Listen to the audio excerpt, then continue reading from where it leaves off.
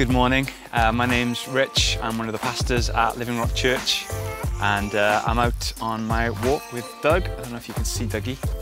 He's over there sniffing. One of the things I've been really blessed with, and I'm sure you have as well, over the last couple of months has been the weather. It's been phenomenal, and just the opportunity to go out and to think and to reflect. And yesterday, Stephen Russell shared about the story of the Roman centurion, and I loved what he shared, and I love that story. It's such a powerful story. It's this picture of the might of Rome represented by the Roman centurion. You know, this was the most powerful empire and kingdom on the planet at the time.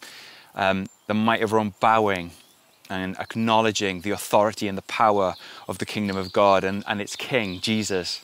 It's such a beautiful picture, and we read about it in Matthew's Gospel, Matthew 8, and in Luke's Gospel, in Luke 7. And Stephen talked about how this Roman centurion, when trouble came and he needed help, he knew where to go. He went and found Jesus. And that do people know that they can find hope, that they can find Jesus in us and his life and his hope and his power?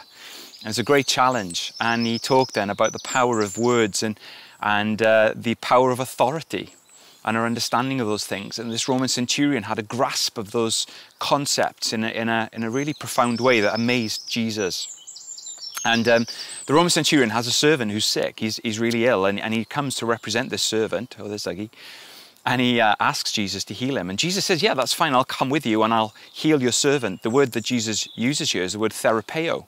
And it's to cure, it's to bring about a process of healing that can happen in an instant, can be miraculous, but also could be a natural course of healing. And there's two things the centurion says that I believe amazes Jesus. First, he says, no, you don't even need to come with me. Just from where you are, speak the word. And Stephen spoke about that yesterday, the power of authority that Jesus had, that he could speak the word and his servant will be healed. But he doesn't use the word therapeo. He says, my servant will be iomed. Iome. I think I've done that word justice. It's a Greek word, and it means healing. It's very similar to therapeo, but it has even more significant connotations. And it speaks of restoration, healing and restoration. Essentially, he was saying, Jesus, just from where you are, you speak the word, and my servant will be made whole, completely whole. And Jesus is amazed. He's like, wow, this guy's got it. He has faith. He has a revelation of who I am and the authority that I have. And Stephen talked about the power of our words. And I just want to encourage us today, in our lives, wherever we're going, whatever we're doing, the things that we meet, people that we encounter, that we draw on the power of the name of Jesus in a way that the centurion did, that will bring about healing and health, but also bring about restoration, that our words can be spoken today with power and make people whole. So just be encouraged with that today as you go about your daily business. Have a really blessed day. Thanks for listening.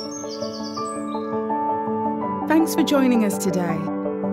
Search for us online and get information about upcoming events and more great teaching.